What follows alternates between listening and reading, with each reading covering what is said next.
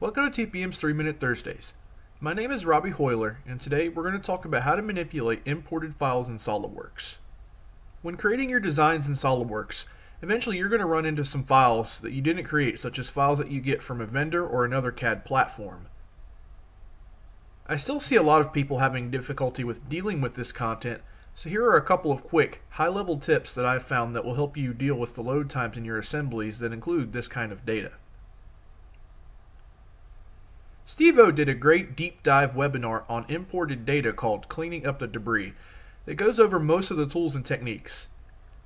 If you do a lot of this in your day-to-day, you need to check that webinar out in addition to these quick tips to really get the full kit to deal with these more complicated problems. I'm going to use this drivetrain and gearbox as an example for a short and simple look. Our design calls for a certain build of gearbox that is to be purchased. Rather than remodel or mess with the parts themselves, we will just download the gearbox from the vendor and reduce the file size from there.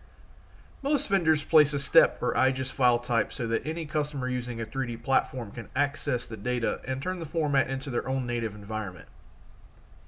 Usually these files have no intelligence associated with them, such as material properties, features, sketches, or anything really. If you have a part, it will have a few imported bodies, and if you have an assembly, you have no mates or anything tying the components in place.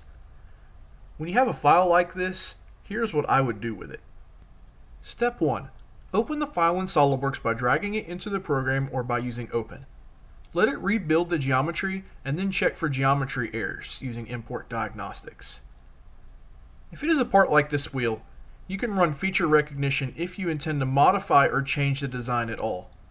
This will create the features and sketches based on the geometry so you can modify them.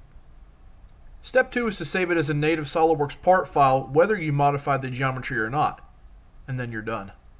If it is an assembly file you are bringing in, there are a few techniques to look at. First, I would identify any parts you want to modify and repeat the steps above for every part and complete those design modifications for the files before proceeding. For this example, the entire gearbox is going into our design as is because we are simply purchasing this unit and we need the mounting hole locations and the part to exist in the assembly for clearance detection and other design parameters. I'm going to load the step file in, which is the assembly including all parts. I will save this entire assembly as a part file to reduce the file size and so that none of the components decide to move around on me.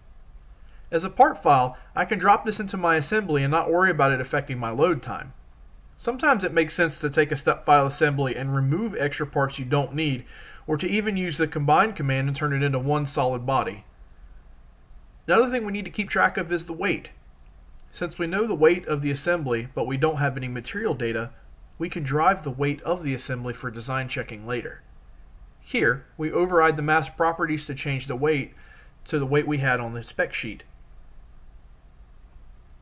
So these are the most basic steps to handle .step and .IGES format files in your assemblies. Never try to drop a file like this into your assembly and use it as is because it will drastically reduce the speed of your assembly. For more details on really large step files, check out that Importing Data, Cleaning Up the Debris webinar on the TPM Solutions YouTube channel. Thanks for watching TPM's 3-Minute Thursdays.